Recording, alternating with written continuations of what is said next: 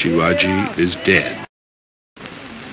Slowly, respectfully, the men of the village carry his body to the riverbank. The firewood is ready.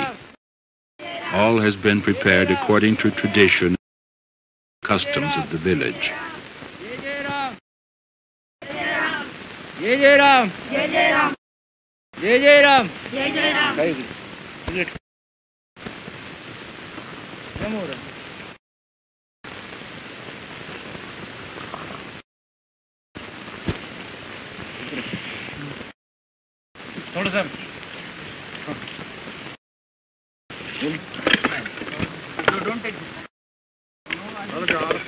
The body is placed on the funeral pyre, and the old man's son lights the flame that will carry the soul away.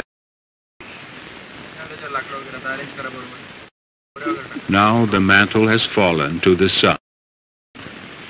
Now he, Vital, is the family head. The burden lies heavy on the shoulders of a young man. What will he do with the new day and the problems it brings?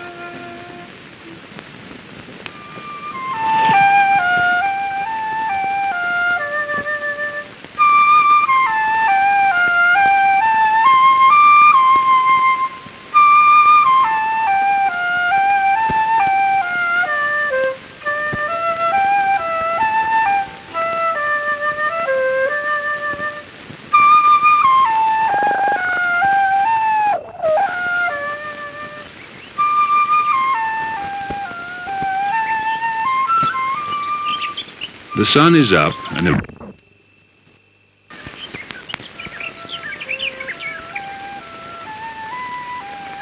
as he winds his turban, symbol of his new status and position, he looks out over the land of his village. The crops are scanty this year. Too much early rain, too little late rain. Food will be scarce, and he is responsible for many people now. His mother is one of them. Now she depends on him. Reassuringly, he tells her that he will always take care of her and of his ancient grandmother.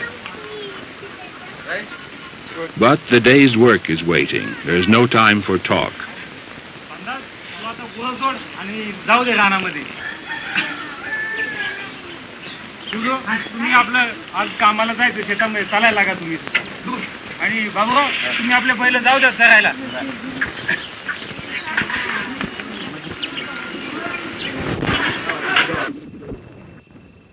The people set out for the fields with their bullocks and their tools, and Vital leads the way.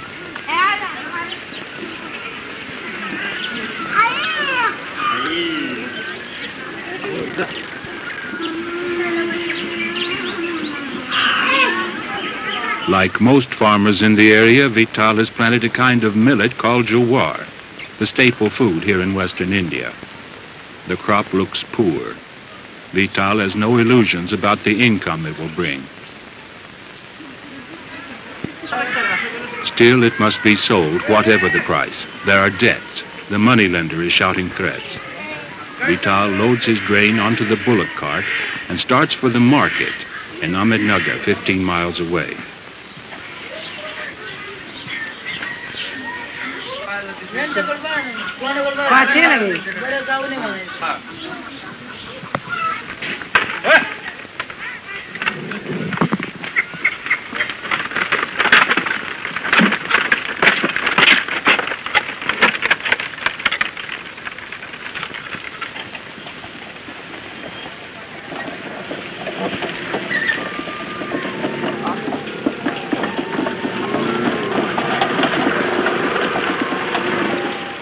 The bullock cart still reflects the pace and rhythm of life in rural India.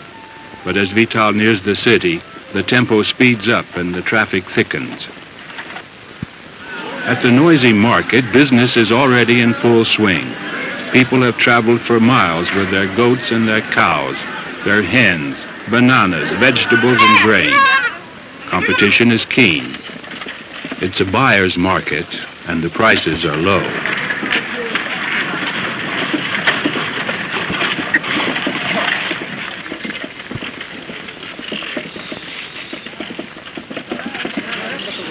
Many times in the past, Vital has come here to the grain market, but always with his father, a shrewd and respected bargainer. This time he's alone, and he's worried.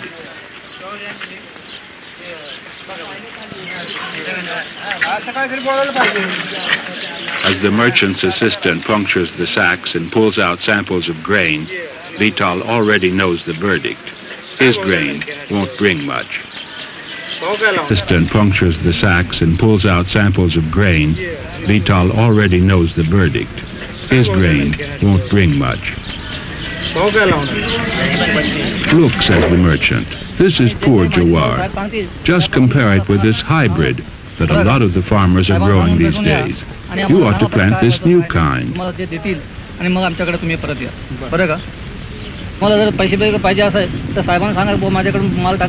Let me give you some advice, he goes on.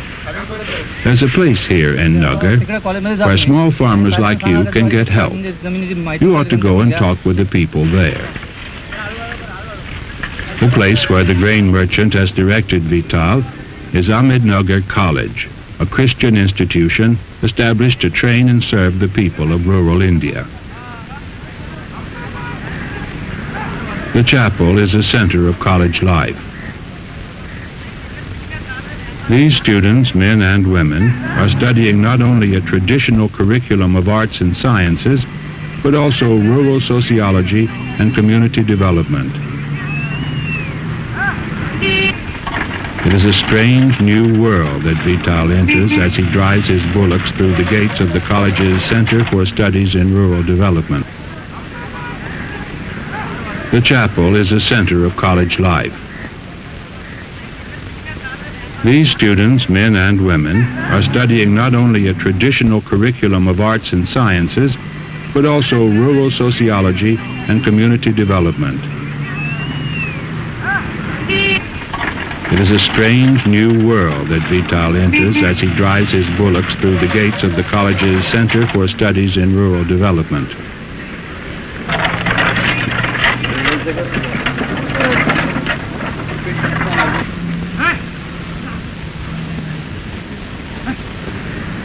Hesitantly, he looks about, wondering where to go. He is lucky.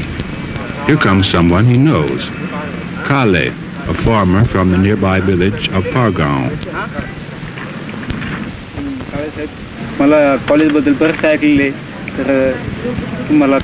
Obviously, Kale knows his way around. We all come here because we have problems like yours, Kale tells Vital. But my village has become a different place because of what we've learned here. The center has helped us do things we never thought we could do. Come with me, Kale continues. I'll take you to see Dr. Holbe. He's the head of this program.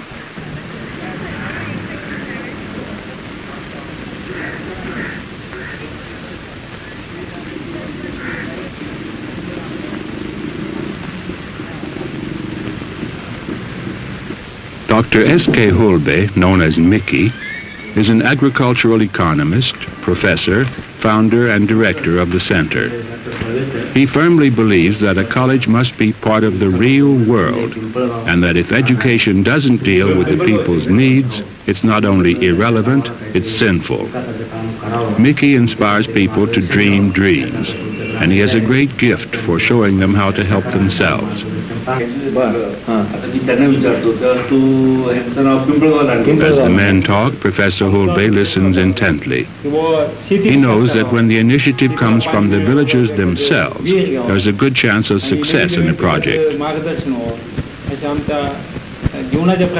Show me exactly where your village is, he says. I think the center is already working near there.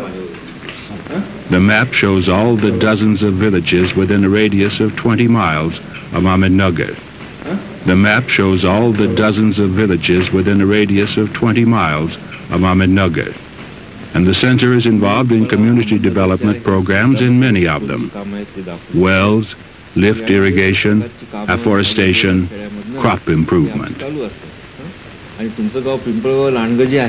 It is important for Vital to understand all the many facets of the center's program. Miki suggests that Kale take him on a motorcycle tour to see what is happening in some of the villages where the center is at work.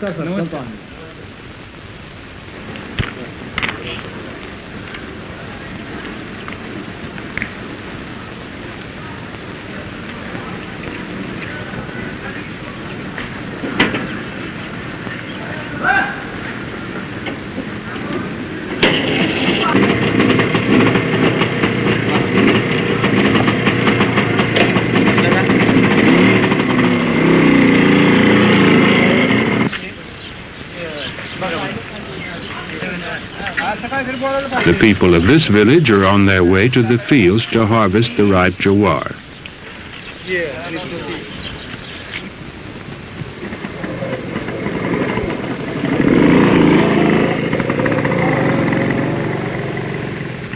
This is the scene that greets Kale and Vital as they arrive on the cycle from Ahmednagar.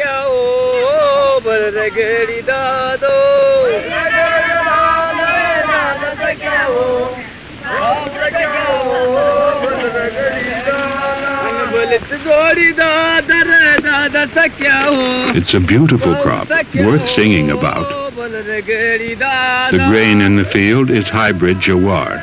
That is what the merchant had showed Vital, what the center helps the people to grow. Vital can't help comparing it in his mind with the meager crop he and his neighbors have grown this year.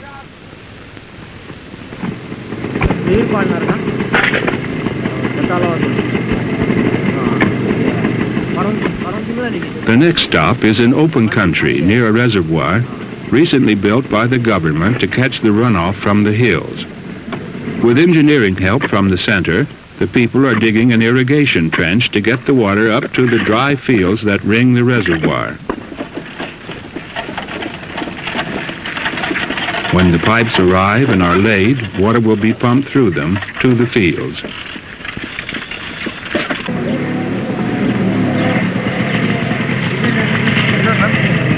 Now Kale takes Vital to see the construction of a new well in his village. We used to have a water problem, says Kale, but we have 2 wells for irrigation now, and this will be our 3rd. In digging the new well, men and women work side by side, using simple tools to dig and carry. It's a slow process, but it provides work for many, and the finished well will be good.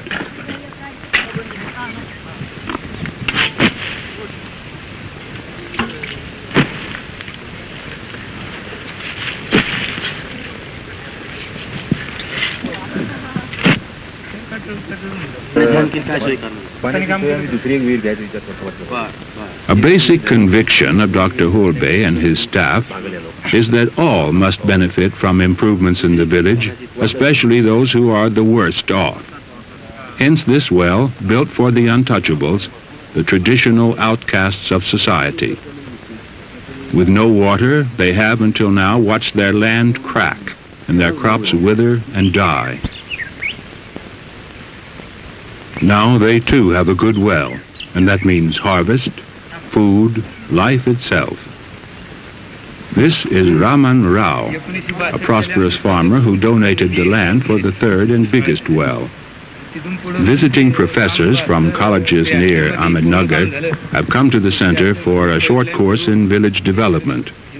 Raman Rao shows them what is possible when there is a good water supply like this.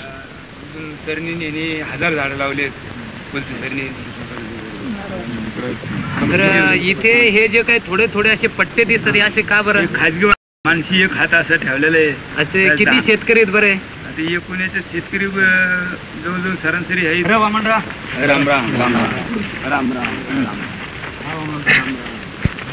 पुढच्या वेळेस येऊ भेटायला तुम्हाला अमनराव नमस्कार पाण्याबद्दल काही काळजीच नाही अमनराव काय बोला कसं काय चाललंय पार चाललंय ह्याकाच चाललंय हा हे वेरी खाली पाण्याचं काय प्रश्न हे वेरी खाली पाणी भरपूर आहे ऊस किती घे ऊस 25 एकर ऊस आहे खाली आज. As Kale and Vital arrive, Raman Rao proudly shows off the well, the heart of the village lift irrigation system. It is 55 feet in diameter with a big 50 horsepower submersible pump. Miraculously, when digging began, the people struck water at 8 feet. Raman Rao is justifiably proud also of the coconut seedlings the village has planted. Until now, coconuts have never been possible in this dry place. His sugar cane field will soon yield a fine cash crop, a boost to the village economy.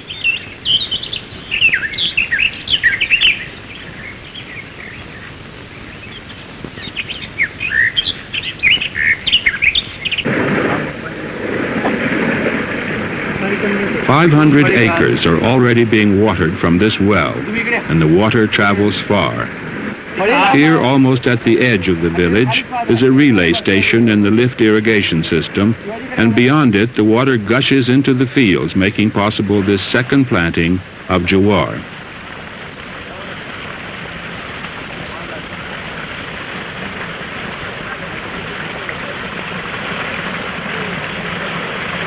A cow makes the most of the plentiful water. Even the buffaloes appreciate the idea of irrigation, and they thoroughly enjoy their daily soak.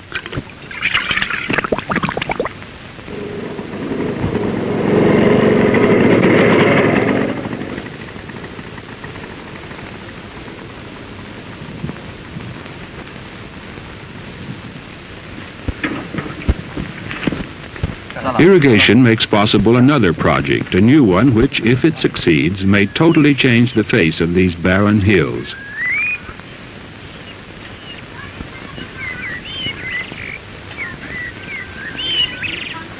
Once the hills were covered with trees like this one. With irrigation, there may someday be forests again.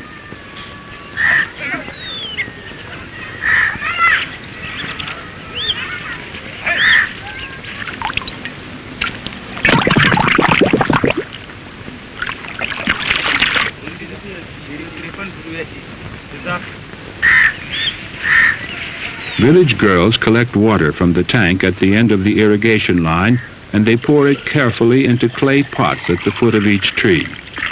From the pots, it percolates slowly into the soil, providing steady, continuous moisture. This afforestation project, still in its infancy, will help stop erosion, the disastrous washing away of topsoil during the monsoon rains. But, Vital asks, are the trees useful in other ways? Yes, Kale replies. Certain quick-growing ones will provide light lumber for construction, and the leaves of this one can be used for cattle fodder. Near the base of the hill, young fruit trees have been planted. With a ready supply of water, they will grow quickly and provide an important addition to the people's diet. Here is a field of yellow-flowered dal, an important source of protein in the diet of the rural Indian. Tobacco can't qualify as a useful food, but this flourishing field promises a valuable cash crop. Like Raman Rao's sugar cane, it will give a good lift to the village economy. Thanks to lift irrigation, diversified farming is now possible for the first time in the village's history. Various grains, fruit, tobacco, dal. A farmer plows his field for a second crop, wheat this time.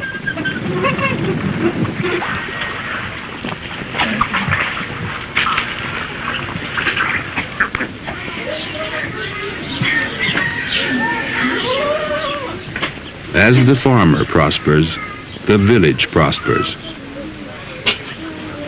These men make bullock cart wheels, but they could not afford to buy equipment until the center helped them secure a bank loan. Now the business is thriving because the people of Pargaon have enough money to keep their bullock carts in good repair. It's the same with the village potter. He knew where to find the best clay, but he had no way to bring it here.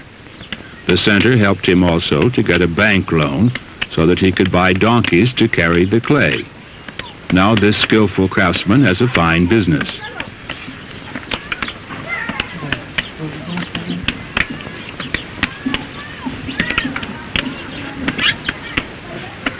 These girls are future tailors.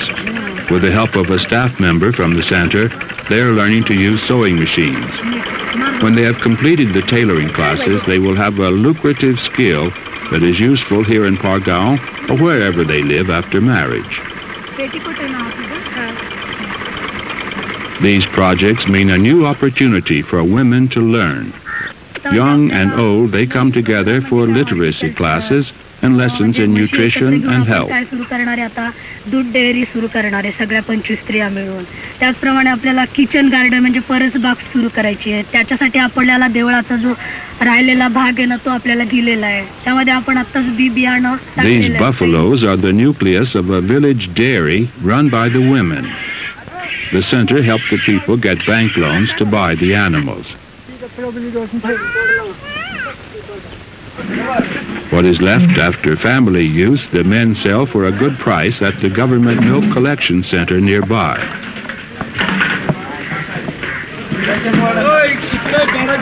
The milk test shows that the butterfat content is high. In the center of the village, a community storehouse is being built to hold the increased harvest. It's always hard in rural India to keep grain safe from insects and rats. Therefore, the headman explains, they're building a storehouse that will be secure. They will keep their grain there until the supply in the area is scarce. The price goes up and they can sell at a decent profit. Behind the storehouse is the village threshing machine, hard at work. It replaces the bullocks trampling out the grain on the threshing floor. It means less work, less time, less waste of the precious grain.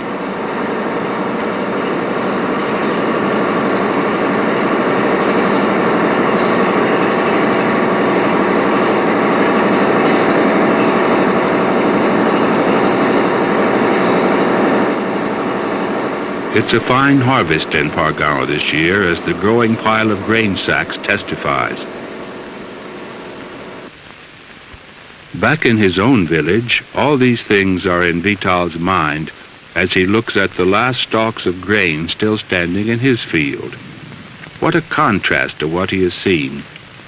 He knows now that change and improvement are possible. He calls the elders together and they listen carefully as he describes the work of the Center for Studies in Rural Development at Ahmednagar College. Two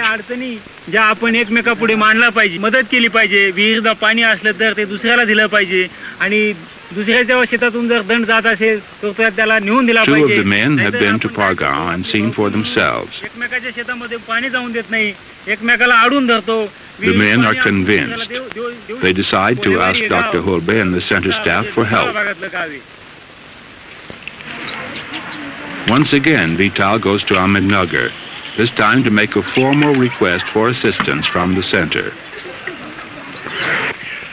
When Dr. Hulbe receives this request from the new village, he confers with Dr. Tom Barnabas, principal of Ahmednagar College and a major architect of the Rural Development Program. And they seem to be having a lot of problems, and there's a lot of potential over there. And so we are thinking that it might Dr. Barnabas gives approval. They will go to Vital's village. In early morning, a few days later, faculty and students arrive in the village.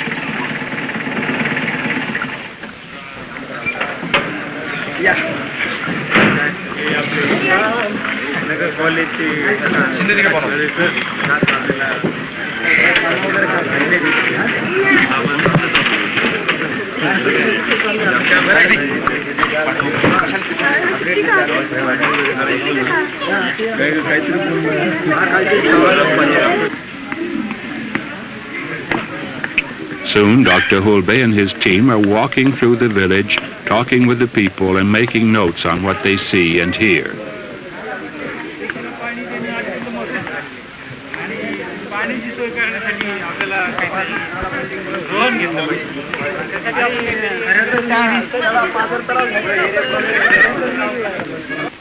A new project must start with fact-finding, careful study, and long hours when villagers, faculty, and students listen to each other.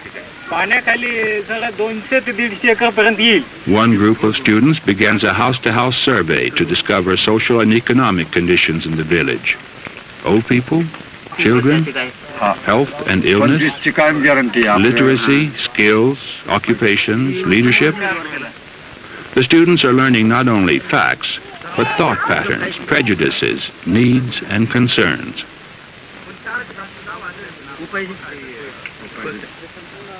Another group collects samples of soil from the fields and will have its properties analyzed. What crops will grow best in each kind of soil? What land must be fertilized before it is planted at all?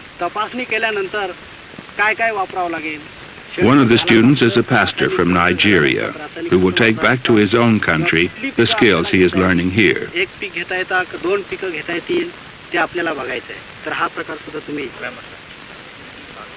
A third group draws up a map of the village to show geographic features and land holdings.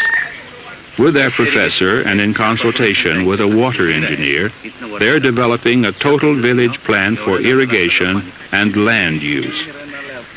The new plan calls for the digging of a community well as the essential first step in a lift irrigation system. The location is pinpointed. Now the elders meet to consider the proposals. There's a new expectancy among them, and there is security also, for experienced advisors will share the risks with them in this revolutionary venture.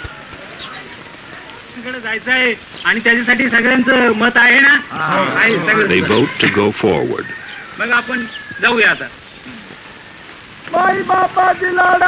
It is time to begin. From the village, Vital leads a group to the spot where digging will start.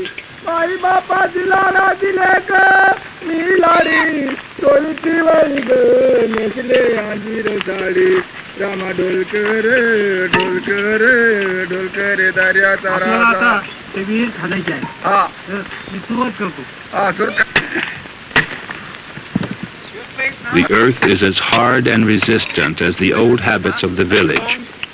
But the earth can be broken, and the village can change. Each blow of the pick bears the promise of green fields. The village will live.